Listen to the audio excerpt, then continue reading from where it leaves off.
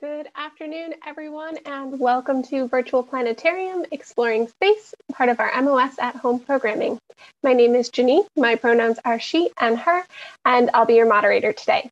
That means I'll be reading some of your questions and responses, which you can submit here in the Zoom meeting below using the Q&A button at the bottom of your screen. If you'd like to see captions during today's meeting, you can click on the Closed Captions button at the bottom of your screen and select Show Subtitles. And if you're joining us on Facebook or YouTube, we're so excited to have you here, but unfortunately, I'm unable to see your responses at this time. We're so delighted to have all of you here as our audience. Let's meet our flight crew for today's journey. Hello, everybody. My name is Talia. I use she, her pronouns, and I'm going to be your presenter today, which means I'm going to be doing the talking. And boy, am I going to be doing a lot of it. And helping me out with all of this by providing visual support is... Hello, I'm Katie. My pronouns are she and her, and I will be flying you around today and showing you some cool videos. So you are here in week 3 of our Mars month here on our virtual planetarium live stream. And boy, is this a big one because, it's been a pretty big week for Mars so far. Last week, we had two new spacecraft enter orbit around Mars, the first Martian orbiters for both China and the United Arab Emirates. But the big show for me is coming up the day after tomorrow on Thursday, because that's when Perseverance is going to land on Mars. This is NASA's newest Mars rover, and it's been on its way for quite a while. It launched all the way back on July 30th. And we can go ahead and show you what that looked like. It was a pretty big day because, there's a lot of pressure. You want these launches to go right because the mission can fail right at the beginning if something goes wrong with the launch. But on July 30th, 2020, I'm pleased to say Perseverance had a nice, smooth launch from Cape Canaveral down in Florida, which started it on its journey. Now, getting to Mars takes between 6 and 10 months, depending on exactly where the planets are relative to each other. We like to launch missions every 2 years or so, because that's when the planets planet Mars and planet Earth are relatively close together in their orbits. And so that's when we're going to have the shortest travel time. So for instance, there was another rover that was supposed to launch from the European Space Agency. Due to the craziness of 2020, it wasn't finished in time. And so it's going to have to wait 2 years till 2022 for it to launch. But its Perseverance is almost there. It's going to arrive, like I said, just about 48 hours from now, just over 48 hours from now. It's going to get there in the afternoon of Thursday, February 18th. It's going to land in Jezero Crater. So this is going to be kind of a nerve-wracking sequence when this spacecraft goes in to land. And that's because landing on Mars is really, really hard. There is actually a very high failure rate for spacecraft that have tried to land on Mars. NASA has tended to be has a pretty good success rate with landing on Mars, but landing on Mars is really hard for a couple of reasons. It doesn't have much atmosphere, so a parachute can't slow you down, but for instance, it's got too much atmosphere for you to just ignore, so you can't just use rockets to go all the way down. You have to come up with a different way, a combination of ways to get to the surface. Now, up until around 2012, we had a very specific way we liked to get things onto the surface. And to demonstrate this, I'm going to show you Katie's going to show you a landing animation from one of the sort of older generation of rovers, which we called the Mars Exploration Rovers. You may have heard their names, Spirit and Opportunity. These guys landed in 2004. And first, you have to pass through the atmosphere. Like I said, you can't just ignore the atmosphere. There's too much of it for that. So you need a heat shield to protect the spacecraft. And then once through that, you need to slow down. So you use a parachute. But again, the parachute isn't going to slow you down enough. There's not enough atmosphere on Mars for a parachute to slow you down all the way. So what everything prior to 2012 used was a very interesting method. The spacecraft itself would be lowered away from the parachute like this, and then here comes my favorite part. It would puff up like a giant popcorn, at which point it will get released and bounce. At the center of that is a very, very expensive spacecraft. This is how the Mars Pathfinder landed. This is how Spirit and Opportunity landed. It's how the Beagle 2 lander came down. This is how everything came down on Mars. It literally bounced to the surface before eventually coming to a rest, at which point the airbags deflated, and then that shell would open up and reveal the actual spacecraft inside, hopefully safe after its nice bouncy landing. This had to change in 2012 with the landing of Curiosity, which was the previous record holder for the heaviest thing we landed on Mars. It had to come up with a new way of getting down because it was so heavy. If it had tried to bounce to the surface, it would have just exploded the airbags and crashed. And so it had to use a different method. And it's the same method that Perseverance is going to use. So let's go ahead and see what Perseverance is going to do. It starts off very similar because, of course, it still has to deal with that atmosphere. So when Perseverance starts to approach Mars, it's going to be very similar to how Spirit and Opportunity did, with the heat shield out to protect it from the atmosphere. This whole thing, by the way, has earned the nickname the 7 Minutes of Terror, because at this point, NASA can't do anything. If something goes wrong, there's nothing they can do. It takes too long to send a signal to Mars at this point. So by the time the people here on Earth hear about whether or not things are going okay during the landing, the rover is already on the ground or not. So here again is that first part, the spacecraft passing through that thicker beginning part of the atmosphere, the spacecraft tucked inside that shell. And then the next part is also pretty similar to what happened with the old rovers. You had to slow down using a parachute. Now here's where it starts to get a little different. Of course, again, the parachute's not slowing it down enough. So what Curiosity did and what Perseverance is going to do is eventually, it's actually just gonna cut that parachute loose and get itself down to the surface. So there goes the heat shield, and there goes the rover. The rover is actually attached to a platform that has little rockets on it, and that's how it's going to get most of the way left to the surface. This is called the sky crane. And what it means is you can't just rock it all the way down. It kicks up too much dirt and can damage the rover. So what this platform, its hovering platform, will do is actually lower the rover to the surface using what they call, like I said, the sky crane. And this is how the rover's finally going to get on the ground. It worked well with Curiosity, so we know it can work back in 2012. And this is what Perseverance is going to be doing in 48 hours. It's a very nerve-wracking process. It's a very complicated process, but this is how we got to get these big rovers down to the surface. So why are we sending it there in the first place?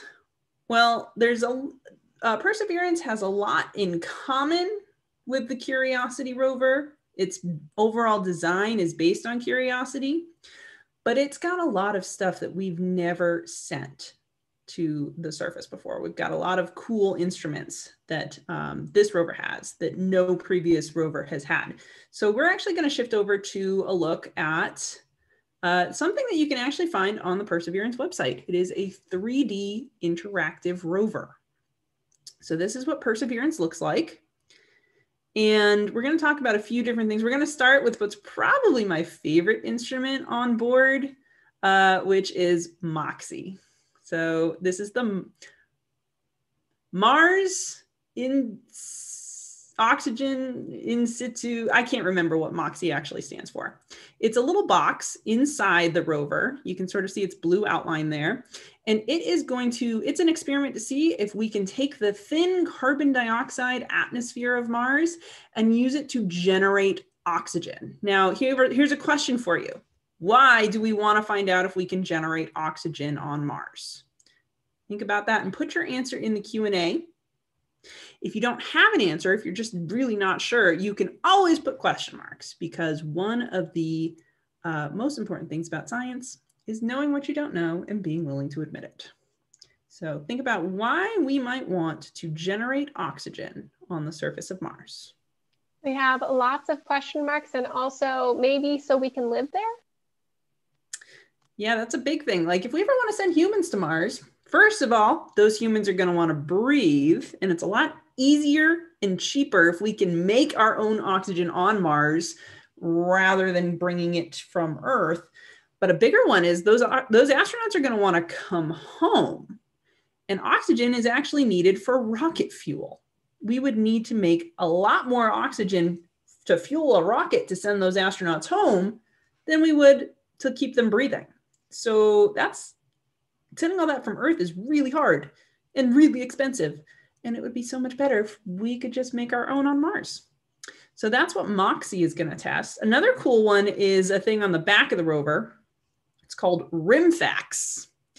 And what this is a ground penetrating radar. So this is something that is going to look under the surface. Now go ahead and see if you can think why we would want to look under the surface of Mars. You can again put question marks if you're really not sure, but if you think about any reasons we might want to know what Mars looks like under the surface, at least in Jezero crater, where Perseverance is going to be roaming.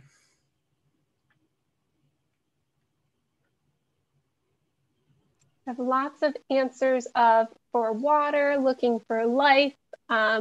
Maybe there's minerals there. We want to see what kind of minerals. Yeah, these are all great answers, and they're all true. So one of the place where Perseverance is going to be touching down, Jezero crater, we think that was once a Martian lake. And we can see a lot from the surface.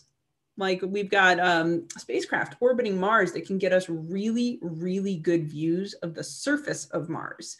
But we actually don't know a whole lot about what's going on under the surface. We know there's interesting stuff down there. Some of our orbiters have been able to determine that there's probably underground lakes, deep underground in certain places. But it's going to be really helpful to have something actually on the surface of Mars shooting down radar to see what's underneath and see what the underground layers look like, because we can learn a lot about the history of a place by digging.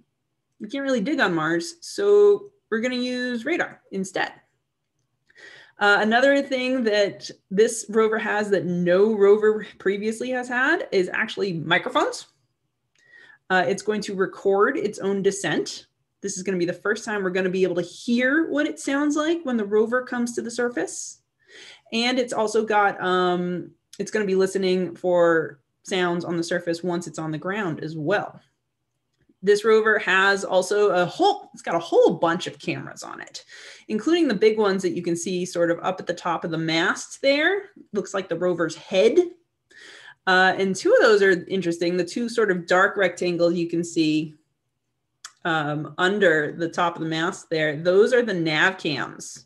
This rover, to a certain extent, can navigate itself autonomously without input from Earth. Not completely. It still needs somebody from Earth, helping it out. But more than any previous rover, this rover can plan its own route. It can sort of move forward, go, oh, there's a rock there. Can't go over that rock. And to a certain extent, adjust itself. So that's something no previous rover has quite had the capability of doing. And like Curiosity, it's got a big arm on its front, which in this model is all curled up. But this arm is useful for several things. It's useful for taking selfies. which Curiosity has made very popular. And, you know, it might look cute, you know, oh, the rover's taking selfies, but it's also actually very helpful. Why do you think it would be very helpful for the rover to be able to take photos of itself? Again, it's really cute, but there is actually a reason behind it. Again, you can put question marks, or if you can think of why it might be a good idea for the rover to be able to take photos of itself.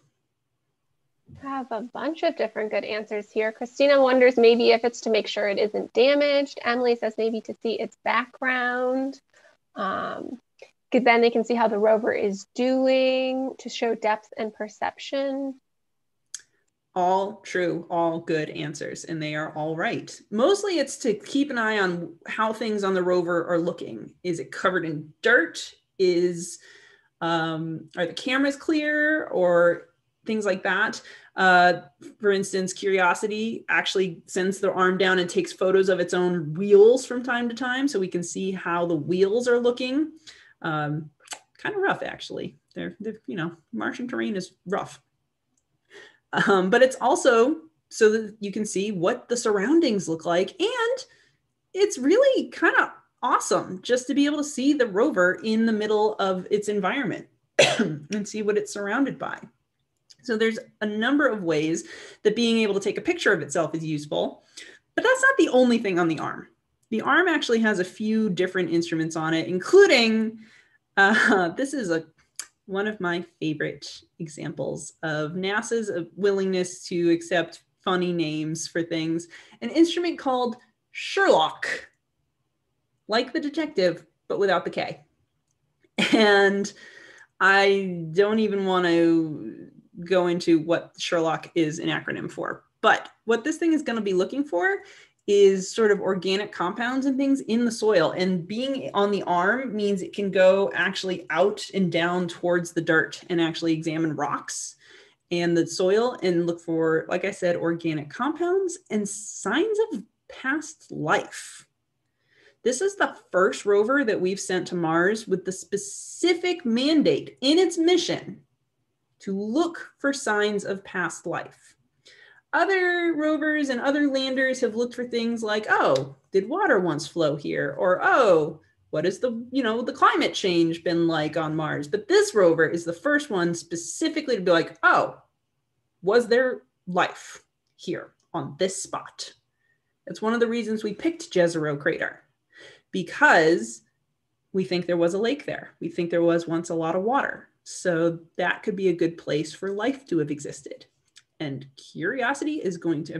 Perseverance is going to look for that using partially the Sherlock instrument and the camera that goes with it. I kid you not, it's named Watson. Yeah. So those are a couple of the things that are on the arm. There's also one more thing. There's a lot of other stuff on Perseverance. We don't have time, unfortunately, for me to go through everything on the rover. But there is one more thing I want to point out that the rover is carrying. And that's this little tiny chip sort of on its back end, which they call the name chip. And it's actually covered in tiny, tiny etched versions of thousands of names. Before Perseverance launched, you could actually submit names to be etched onto this chip, which is being carried by the rover. And I have particular fondness for this because my niece's names are on that chip. So my niece's names are on the surface of Mars, as are the names of thousands of other people. This is something NASA has done before. It did it with the InSight rover. There is a similar chip on the InSight rover that carries thousands of names. It's very likely it will do it for Martian spacecraft in the future. Now, one thing that this model of the rover doesn't have on it is something that isn't technically part of the rover, is technically its own spacecraft. If you look down on the belly of this model rover, you can see that there's not really anything there. But when Perseverance arrives on Mars, it is going to be carrying something on its belly, a totally separate craft. And this is the thing I might be most singularly excited about.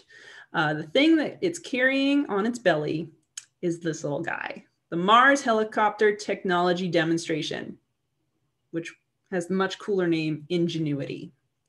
Ingenuity is a little tiny helicopter. On Earth, it would weigh 4 pounds. But in Martian gravity, which is less, it only weighs 1.5 pounds. And this little copter is going to become the first craft to fly through the air of another world. Hopefully. It's a test of brand new technology. And in order to make its test flights, it's going to have survived the interplanetary flight, the entry and landing, and being deployed from the belly of the rover. But the hope is that it's going to be able to do up to 5 test flights in the spring of 2021. So a few months after the rover landing. And in order to fly in that very, very thin Martian atmosphere, we actually had to, first of all, make it a very, very light craft. Like I said, only 1.5 pounds on Mars. And the rotors have to be huge. They're 4 feet from tip to tip, and they spin way faster than the rotors on an Earth helicopter. But I'm really looking forward to seeing that little thing flying through the air of Mars. So once again, that's all stuff that's going to be happening in the future. What's happening in 48 hours, 2 days from now, between 3:30 and 4 o'clock in the afternoon on Thursday, the 18th, will be the landing of Perseverance. That's 7 minutes of terror, where it's going to hit the atmosphere, deploy its parachute, detach from its parachute, and sky crane down to the surface. And you can actually follow that landing here on MOS at Home.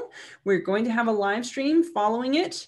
And you can listen to some of our museum educators as we follow the progress of this rover. And hopefully it becomes the latest success story, making its way down to Jezero Crater, which is, we're actually looking at it.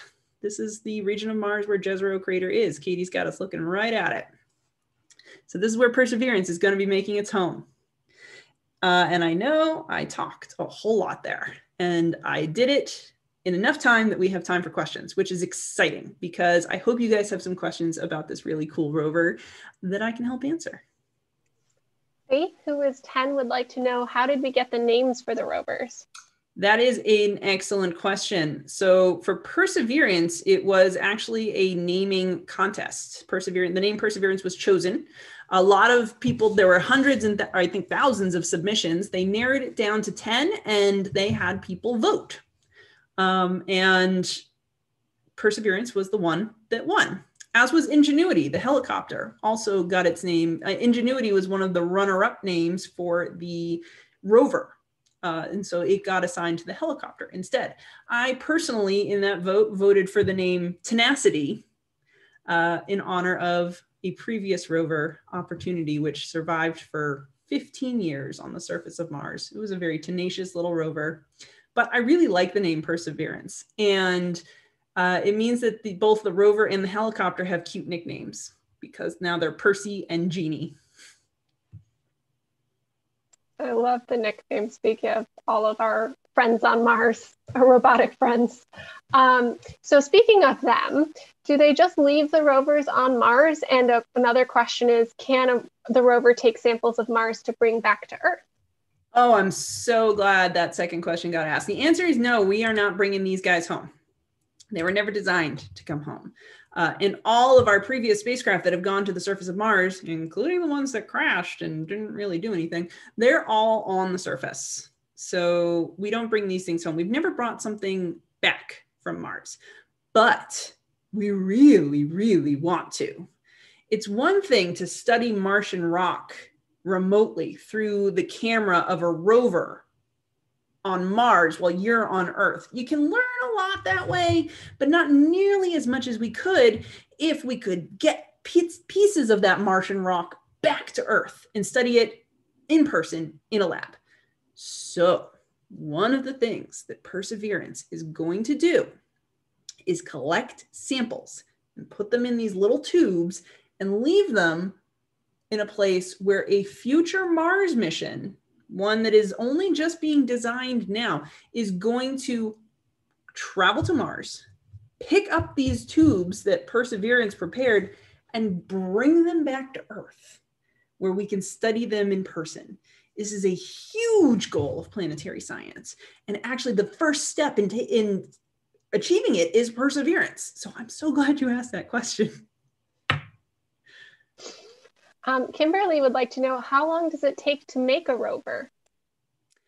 So it varies based on how complicated the rover is. Perseverance was quite complicated. It was first proposed, I think, back in, I'm going to say 2015 or so, that they were going to send another big rover to Mars in 2020, and they spent years building it. But if there's complications on the way, it can push things back. That second rover that was supposed to launch this year, for instance, it's called Rosalind Franklin, after one of the pioneers in DNA research.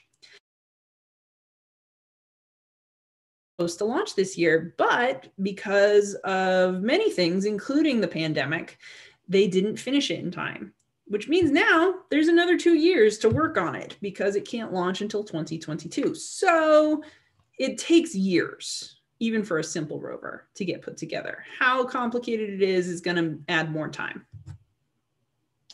And we have questions about the colors of Mars, which are basically, why are parts of Mars red and why are parts of it blackish? Excellent. So Mars, of course, we call it the red planet. It has a nickname based on that color that you see very prominently. And that's actually rust. There's a lot of iron on Mars. And in the past, at least, there was more oxygen in the atmosphere. That iron rusted. That's what happens when iron gets exposed to oxygen. So Mars is a rusty planet. All of that red is rust in the dirt. Now, not everything rusted. There's a lot of rock on Mars that didn't rust. It either wasn't exposed to oxygen at the time or it didn't have the high iron content. So it is what you're seeing as those dark blacker patches. That's just rock and dirt that doesn't have that high rust content. But as you can see, most of Mars is pretty rusty. All right, and I think that's all the questions we have time for. So I'll let you guys say goodbye to everybody and thank you and all that good stuff. Bye, everybody. Thank you Hi, so everyone. much for your questions. All right. I do want to thank all of you for joining us today. I'm so sorry we couldn't get to all of your questions. There were a lot of really good ones. Maybe you'll be inspired to do some research on your own and try to figure out some of those answers. If you enjoyed this program, you can find out what other programs the museum has coming up by checking out our social media channels or visiting mos.org/mos@home. If you enjoyed today's presentation and would like to support more programming like this, please visit engage.mos.org/welcome to support MOS at Home, and thank you to everyone who has. If you're watching on YouTube, don't forget to like and subscribe so you don't miss any of our videos or live streams coming up. And today's program was produced using a bunch of NASA multimedia resources, which you can find at eyes.nasa.gov and mars.nasa.gov/Mars2020, which is the Perseverance website. We hope you enjoyed today's program and that we'll see you again. Bye.